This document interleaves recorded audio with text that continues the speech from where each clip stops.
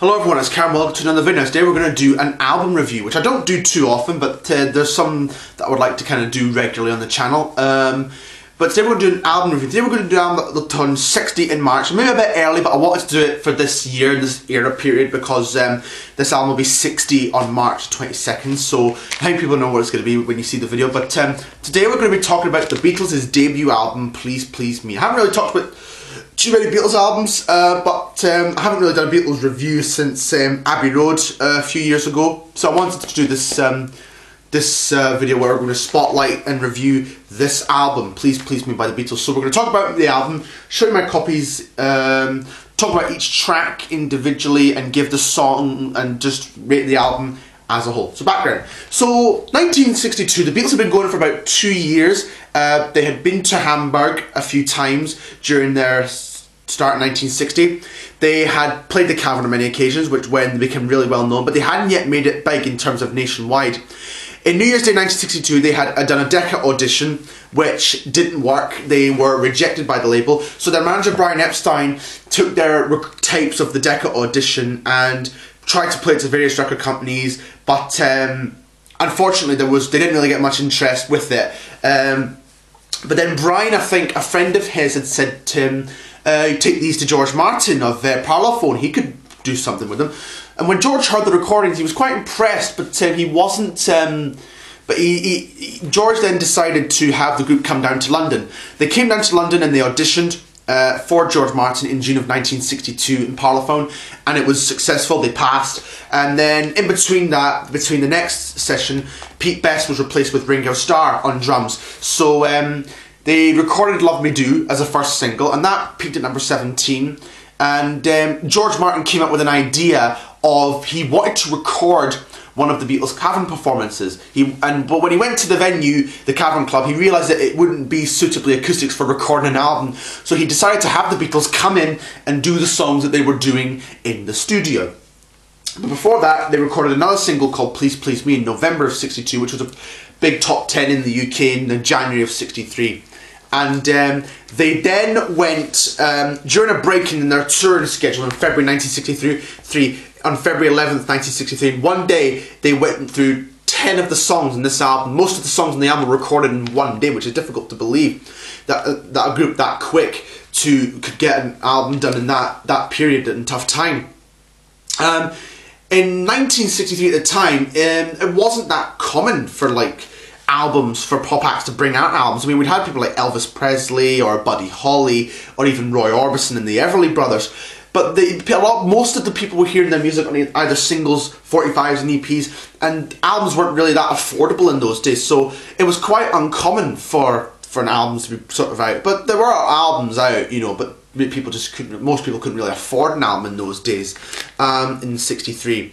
So the album was released in March 22nd of 1963, and it was a big hit, and then in May of 63 it reached number 1, and it was a number 1 throughout the summer of 1963, and until the November of 1963 when their second LP with the Beatles was released. So I'm going to show you my copies of the album. It's a great album, it's my favourite Beatles album, I would say. So I'm going to show you my copies of the album. This is an original mono from 1963.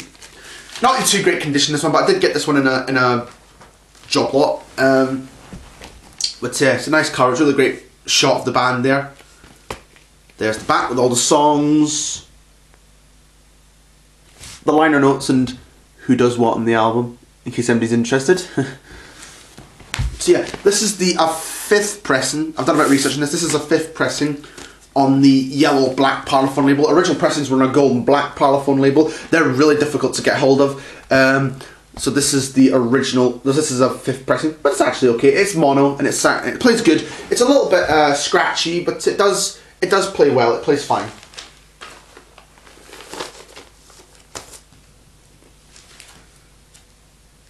Just try and get it back in.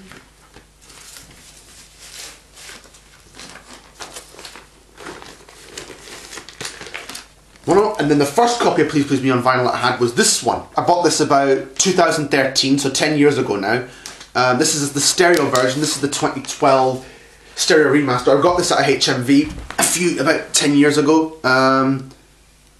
So yeah, really, it's like similar to the mono, but the covers are a bit brighter. You can see the the Beatles name is in a slightly brighter yellow than the other one, and you can see it a bit brighter within the cover shot. Like this picture was taken by Angus McBean on the EMI headquarters in Manchester Square, and they actually went back years later to do the Get Back photo shoots that would later become the Red and the Blue albums in 1973. So here's the stereo version.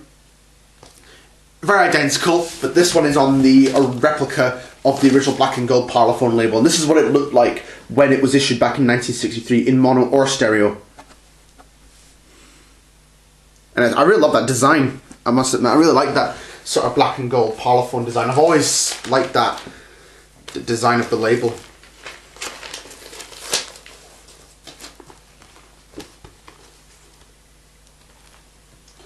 So there's that one.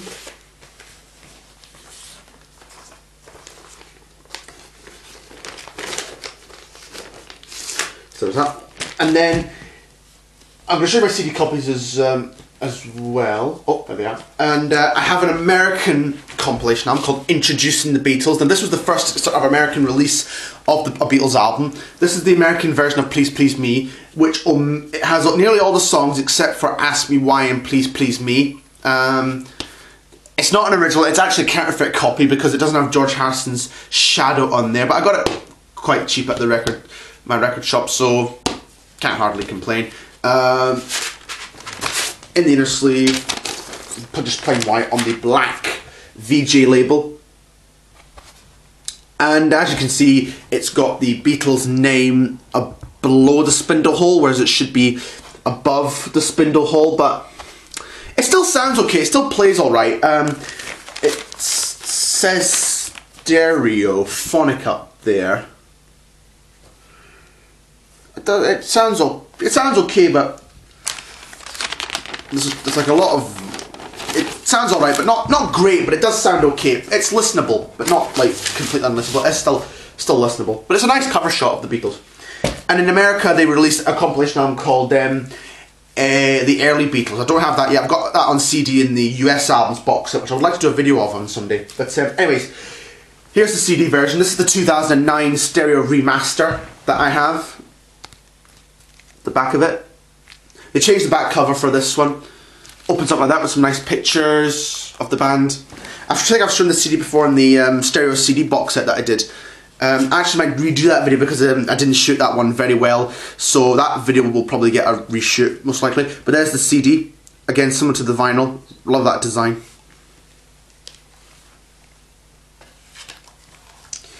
There's a booklet with it. Nice picture in the back. Pictures, the original liner notes from the album. It's a nice photograph.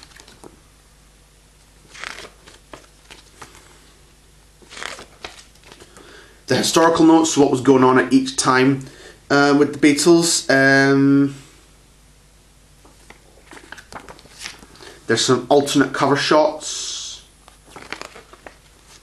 as well.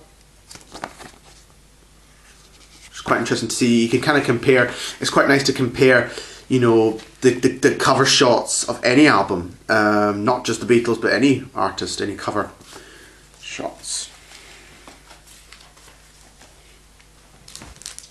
And this is the mono CD from the 2009 box set. Unfortunately, this is not a legit. My mono box is a fake, but it's alright. I can live with it. Hopefully I'll get a legit, genuine version of the mono box at some point. But I'm fine with it. It's alright. It's kind of similar to the mono, but just a lot smaller. But it does have the original Parlophone label. It nearly looks identical, similar to what a genuine one would look like. So, anyway, it's not too bad. So yeah, there's that one. Okay, now we're going over all the album's tracks individually. So the first one up is I Saw Her Standing There. I like the way this one starts off. It starts off with Paul going 1, 2, 3, 4. And it's a great way to start off the album. And I really like it. It's a really great upbeat song, and it's got hand claps to it.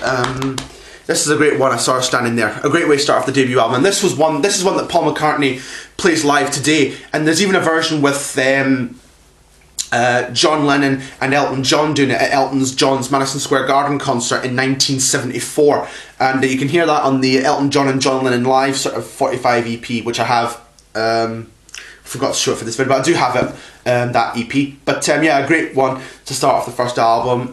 This was originally called 17, but it was later titled to I Saw Her Standing There. And the Beatles actually, I think, had done this one live before recording it in the studio, because there's a version from the Star Club release in December of 62. There's a version of them doing it on the Star Club in Hamburg in December of 1962 before the album was released. So yeah, quite interesting that that's there. And this is a great one, great song. Then we get one called Misery. Now this was the one that the Beatles were intending for Helen Shapiro, but they then decided to keep it for themselves for this album. And this is another great song. The first two were recorded on February 11th. I Saw Her Standing There was the second song to be recorded on the day of February 11th. Misery, this is a great one. This is a great song. I'm actually quite glad that the Beatles kept it for itself. It's short, but it lasts for like a minute and a half, 2 minutes, something like that. But it's a great song. One of my favourites from the Beatles. I like the kind of vocals and lyrics to the song, and even the piano as well, which was later added on by George Martin a few days later. So yeah, really, really great song, Misery. Then we have Anna Go To Him. Now, Anna Go To Him was originally a song by Arthur Alexander, who was a sort of, I think, a rhythm and blues artist, and John Lennon loved and was a big Arthur Alexander fan, and John and the Beatles would often do Arthur Alexander songs in their shows. There's like, you can like see them do set lists where they do Shot of Rhythm and Blues and Soldier of Love, which were on the Live at the BBC albums. So yeah, this is a great song version. John Lennon does a great vocal performance. Now, a little fact about it, John Lennon was actually suffering with a cold on the day that they were recording this. And I'm listening to it, on some tracks you can hear it, but on some you probably wouldn't tell that he's suffering a bit, that he's sounding a bit nasally and a bit lurgy. But he gives it a great vocal performance nonetheless, and it's a great version of the song Anna Go To Him. And yeah, it's one of my favourite tracks from the album as well. Then we have one called Chains. Now this is a Cookie song, which George Harrison sings. That George Harrison does this really well. This is his first vocal performance on any Beatles record, Chains. He sings it with Paul and John backing him, and it's a good song. I like the harmonica to it. It's a great song. Don't know how much to say, but it's a good song. Then we have Boys, which is a cover of who did it again? I think it was the Shirelles. It could have been. I may be right or wrong, but I think it was the Shirelles that done it. And this is one that Ringo sings on the album. And Ringo has backing with Paul and John as well. And this one was pretty much done in one take. And this was a song that the Beatles would do live, of course, over the next few years. Even you can hear it on the Hollywood Bowl album, and they did this BBC recordings of them doing it as well on the Live at the BBC album. So a great, really good version. I really like this version of the Beatles. I really like Ringo's vocal performance in this song.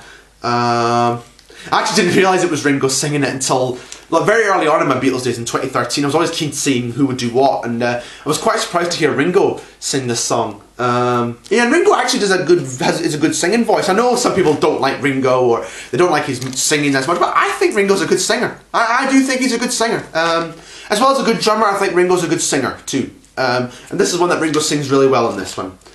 Then we have Ask Me Why. Now, Ask Me Why was not recorded on February 11th. Ask Me Why had been released prior to the sessions for Please Please Me in January of '63 as the B-side for the Please Please Me single. Now, Ask Me Why is a great one, a great song. I really like the vocals from John and Paul, and it's a great song. So yeah, one of my favourites from the album, Ask Me Why. A really nice song. One that they didn't do too often. There is a few BBC versions of them doing it, but never played it live as far as I know. You need to look at surviving Beatles set lists. But actually, I tell a lie, they did do it live on the Star Club in Hamburg in Germany in 1962. So some of these songs were actually done live at the Star Club in Hamburg in 1962, because I do have the Live at the Star Club album, which, although inferior quality, it is like a historical document of the Beatles live before they really made it big in the 1960s. And then the final track on side one is Please Please Me. This was a really big hit. Please Please Me originally started off as a slow kind of Roy Orbison style song, before I think George Martin suggested to John Lennon that he sort of up the tempo a bit. And it was the second single off the album, released in January of 1963, and it's Please Please, and here it is. This is my single copy of the album. It's a second pressing because it's on the black and silver label, whereas original pressings were on the red label. So Please Please Me, and that's where on the other side. There's a long-standing myth that when the recording of the song was done in November of 1962, George Martin had said to the Beatles, "Congratulations, boys, you've got your first #1." And then if you look at some of the music papers say it did make #1, but most music papers are saying that it made #2 in the charts.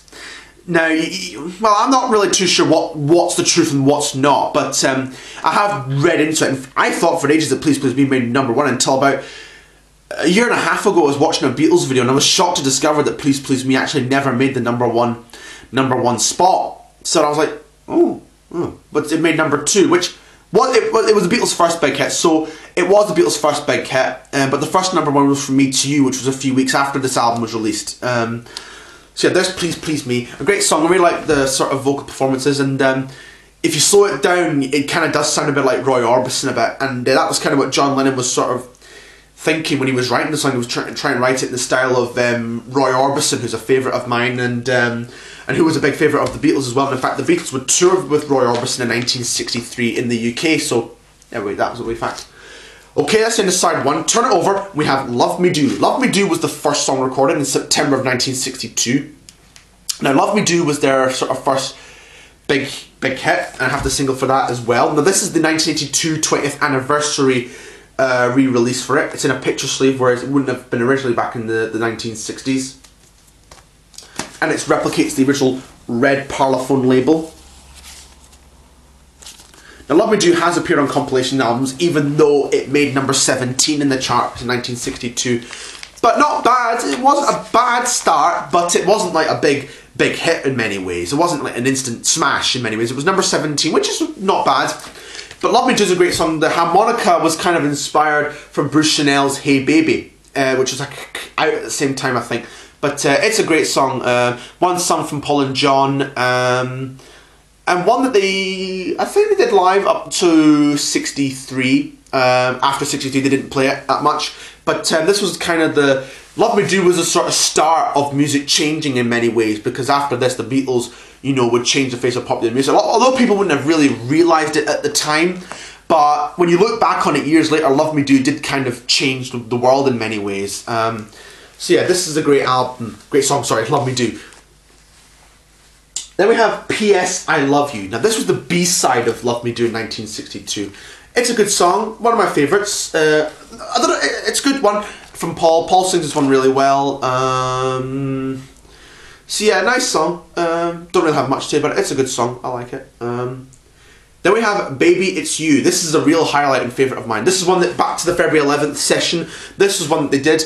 A little fact about the February 11th session, they did record Hold Me Tight from the Beatles' second album with the Beatles, but they weren't really satisfied with it after 13 takes, and they shelved the track, and it was later re-recorded with the Beatles in 1963. So a little fact I thought I'd put in there. But anyway, back to Baby It's You. This is,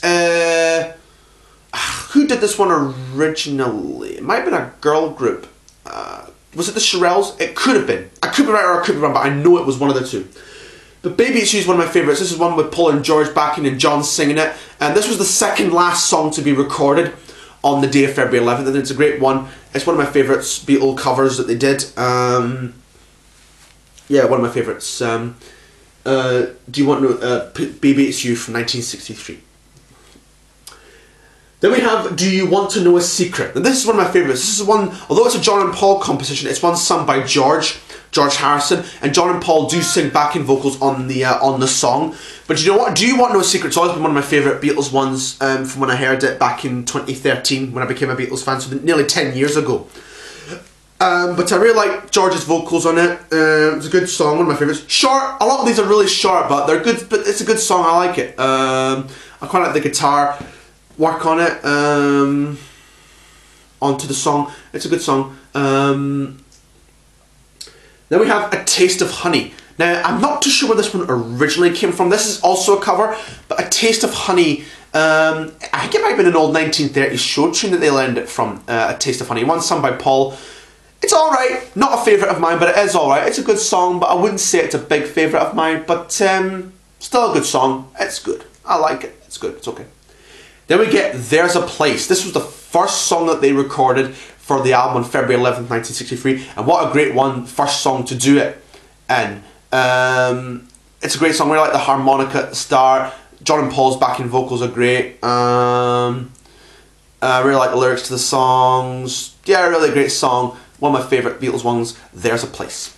And we get to a real great closer in the album. The last track on the album is Twist and Shout, which has always been a big favourite of mine. Done by loads of people over the years, live or not. I think the Beatles, it was originally a song by the Isley Brothers, and the Beatles had been doing it live before they recorded it in the studio. And we fact about Taste of Honey. Taste of Honey was actually done at the Hamburg Star Club as well in '62. And as was Twist and Shout. Now, Twist and Shout they've been playing that live since '62. And I think it was one of the assistant... There's actually a good documentary about the Beatles' Please Please Me album. And one of the assistant engineers said, "Oh, how did you do this song on the radio the other week there? Was it, I think it was La Bamba?" And somebody said, "Oh no, it was Twist and Shout." And they're like, "Oh yeah, let's do Twist and Shout." And they had to kind of save this one to the end because John Lennon had been going all day despite his cold. And they knew that either one or two takes of the song and he would tear his voice out, which he ended up doing after doing the song. But he gave it his all, even if he was suffering with the cold. He gave it his all in this song, and he did give a great vocal performance on here. But yeah, it's a great song, always been a favourite of mine. And the Beatles did this live on several occasions from 1962 up until '65, and it was one they often opened their concerts with as well in later years in '64 and '65. It's a great song, Twist and Shout. Bruce Springsteen's done this one live as well on occasions. Yeah, it's a great song, a great way to end the album. And the Beatles will do it as concert closers as well. And you can even see John Lennon introduce the song at the Royal Variety in 1963, saying, "For the people in the cheap seats, clap your hands, and the rest of you rattle your jewellery," which is quite a little funny introduction that I like. So there we go, that's it for this album. I hope you enjoyed this video. Now, how do we rate Please Please Me? It is a 10 out of 10 album, no question. It's my favourite Beatles album, and it's one of my favourite albums of all time. I've got a lot of good memories of listening to this in the summer of 2013, when I was like leaving school, primary school, and getting into secondary school. That was kind of like a turning point. That was sort of like getting into the Beatles was really came at a change in my life when I was moving on from primary school into secondary school. And yeah, they really did. This album was a big favourite of mine back when I was 11, 12 years old, and it still is a big favourite of mine. When I listen back to it now, I still love it, I still enjoy it, no matter if I've gone through like years of not hearing it for a while. Still always one that I always come back to and enjoy hearing. So I hope you enjoy it, and I've got this video. Like, comment, subscribe if you like this album. If you like it, comment below. And it's hard to believe that on March the 22nd, this album will be 60 years old. It's hard to believe. You know, you do often wonder where have all the years gone. Make me sound older when I say that. But hope you enjoyed this video. Like, comment, subscribe, and I hope to do more album reviews or more videos about, you know, music in general. Or maybe I've got another vinyl update coming in, because I've had a lot more vinyls bought in the last month. And so yeah, I hope to see you for that video. But like, comment, subscribe, and I'll see you next time. So until then, bye just now.